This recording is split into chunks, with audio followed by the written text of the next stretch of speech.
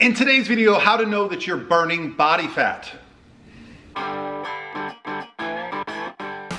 Hey guys, what's going on? This is Paul Ravella from ProPhysique.com. In today's video, I want to break down how I take my body from looking like this to looking like this, guys. How do I keep muscle, build muscle, lose body fat? What does the diet look like? What does the cardio look like? And today's video comes from right here on my Instagram direct message. I got a great question from you guys, and it's a very common question that I've been getting a lot lately because I think there's some confusion in the world about how fat is stored, how fat is lost. And I want to talk about the actual mechanism of that and explain to you insulin's role. What is insulin sensitivity? I want to talk a little bit about nutritional fat, nutritional carbohydrates.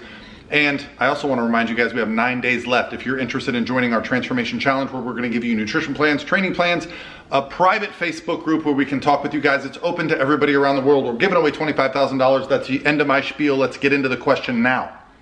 This question has been bothering me so much on the calorie deficit. How does it go in hand with liver glucose levels? What I mean is, I know your body will always go for burning liver glucose first before burning actual glycogen.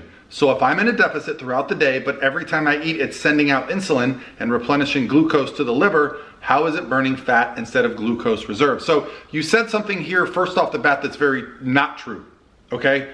Your body is not always burning liver glucose first, okay? It is not always burning carbohydrates first. Your body is always burning body fat throughout the day. And I know there's this idea right now that if you eat a meal and God forbid your insulin spikes, well, that's gonna shut down fat storage for, I guess, I don't know, a year? Nonsense, okay? If you are in a caloric deficit, even spiking your insulin is not going to cause you to store body fat over a 24-hour period. That is simply nonsense. Think about what that's saying. And the idea that carbohydrates spike your insulin, well, yeah, but nobody eats just carbohydrates. And I also got a line here at the bottom for you that's pretty powerful.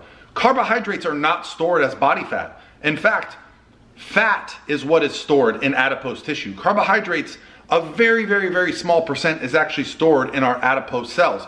So what is actually driving that fat storage, okay? What people are worried about is when they eat a huge meal and they spike that insulin and their calories are so high, yes, by taking in a lot of nutritional fat that is going to be stored in our fat cells. Why? Because we overconsumed. But remember, the body is always burning body fat, always burning body fat. 24 hours a day, 7 days a week, you can't stop it. So what does it come down to? You guessed it, an energy surplus or an energy deficit. So let's talk about insulin. What is insulin? Why are you guys afraid of insulin so much?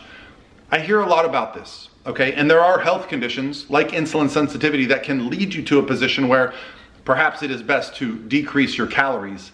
But you know what fixes all that?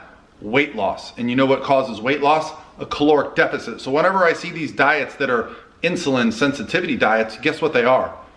They're calorie restriction diets as well, okay? So it's not like you can just eat whatever you want and avoid carbs and lose weight. You still have to be in a deficit.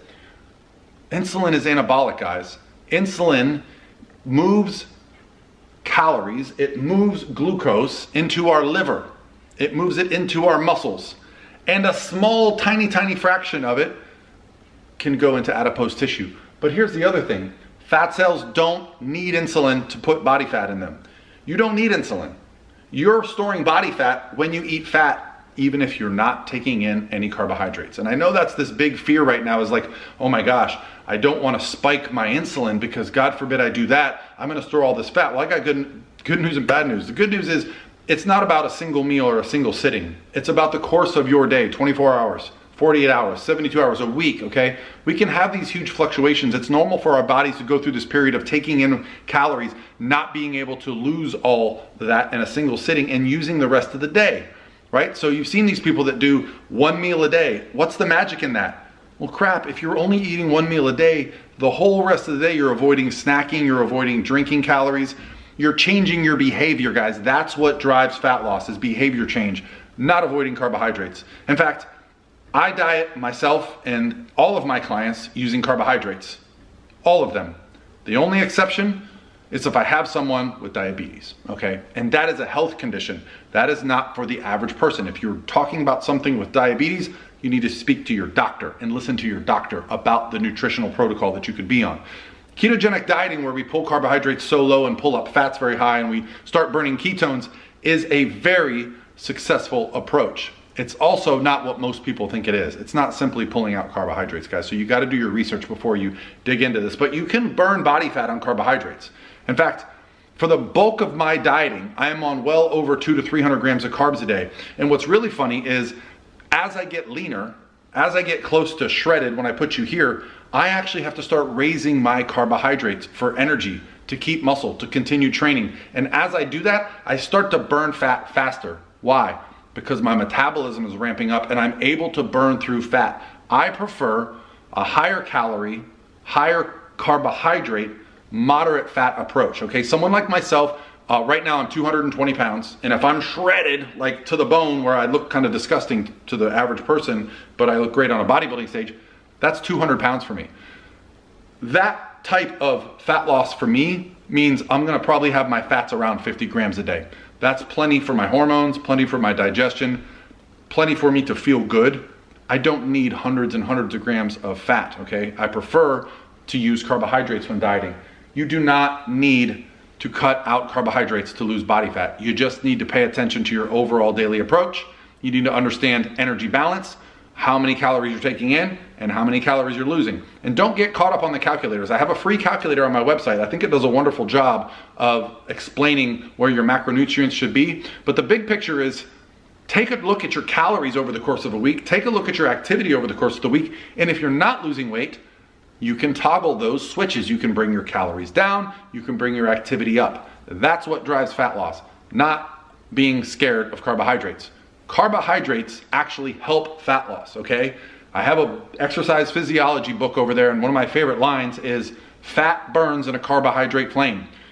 Carbohydrates are your body's preferred fuel source. And I know a lot of people will say, well, carbohydrates, they're not essential. Who cares if they're essential? That's what our body wants to burn. That's what we prefer as fuel source. So if you want to burn some fat, take in some carbohydrates, go move, go be active, okay guys? Dietary fat is stored as mostly adipose tissue, okay? Dietary carbohydrates is almost no adipose tissue. Okay guys, so stop fearing insulin. Insulin is anabolic, it's good for us.